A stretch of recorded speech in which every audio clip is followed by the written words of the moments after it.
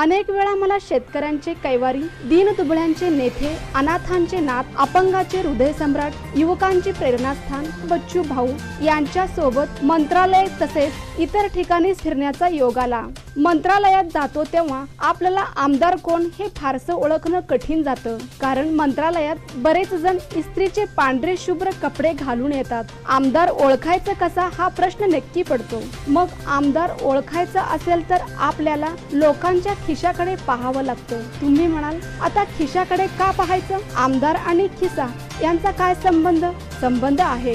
हे आमदार विधानसभा सदस्य म्हणून बिल्ला लावतात। कदाचित मी आमदार आहे हे जनतेला आणि अधिकाऱ्यांना सांगण्यासाठी आमदार लोक खिशाला हा बिल्ला लावत असावेत, पण आमदारांना फक्त मतदारसंघात ओळखणे अपेक्षित नाही। काम ऐसा करो पूरी दुनिया याद रखे। अपवाद बच्चू भाऊ सुद्धा आमदार आहेत, पण भाऊंच्या खिशाला कधी मी विधानसभा सदस्याचा बिल्ला पाहिला नाही आणि भाऊंना कधी बिल्ला लावायची गरजच पडली नाही, कारण बच्चू भाऊंचे काम अचलपूर मतदारसंघापुरते मर्यादित नसून संपूर्ण महाराष्ट्रात आहे।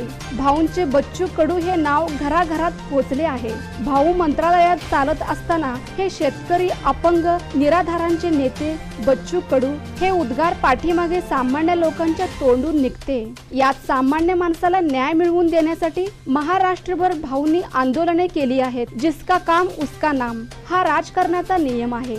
त्यामुळे भाऊंना मी आमदार बच्चू कडू आहे हे सांगण्याची कधी गरजच भासली नाही।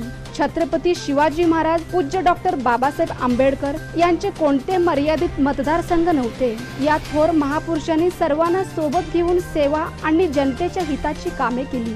सेवा करण्यासाठी माणूस आपल्या मतदारसंघातील असावा असं काही नाही। शेवटी सेवा ही सेवा असते।